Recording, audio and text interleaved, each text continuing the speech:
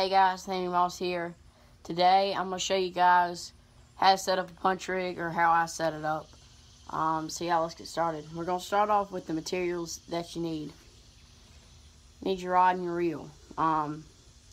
Lew's 8-0-1 speed Super Duty speed spool is the reel that I like to use. Got 65-pound Power Pro on there. Always use braid when you're punching. Unless it's really sparse, then you can use fluorocarbon, but I always suggest braid. 65 at the lightest, all the way up to 80.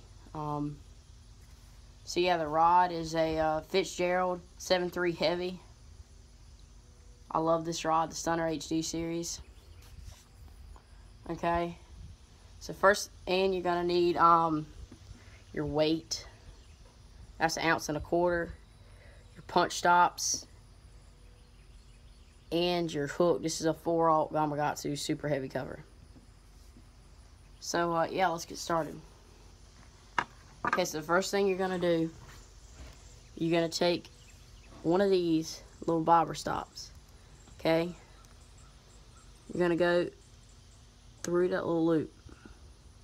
So you see how it is right there, just through the little loop. And you're just gonna pull the bobber stop off and up onto the braid. Okay, and you're just gonna put on your weight.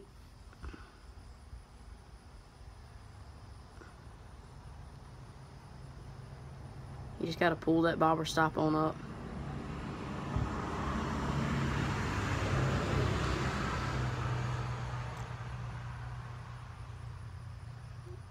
There we go. Gotta get that bobber stop up on your line so you have some room to work with.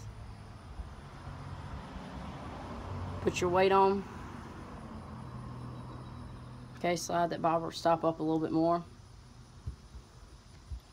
Alright, now put another bobber stop on.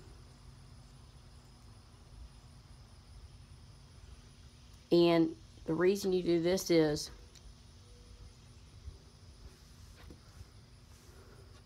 in order for what you use, the knot that I'm about to tie on this hook to work right, you gotta have the weight not pressing down on the hook. So here's what we're gonna do. We're gonna tie a snail knot. Okay? Hold the hook up just like that. Go down through the top of the hook. Get you about 6 inches of line to work with. Make a little loop. Pinch that up against the shaft. Now wrap your tag in around the eye of the hook 5 to 7 times.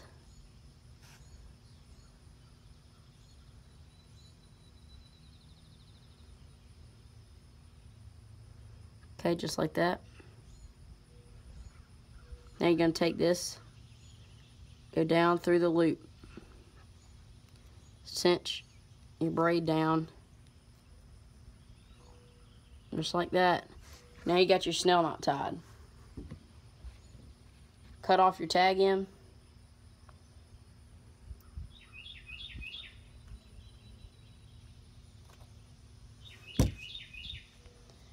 Alright, so now take your weight and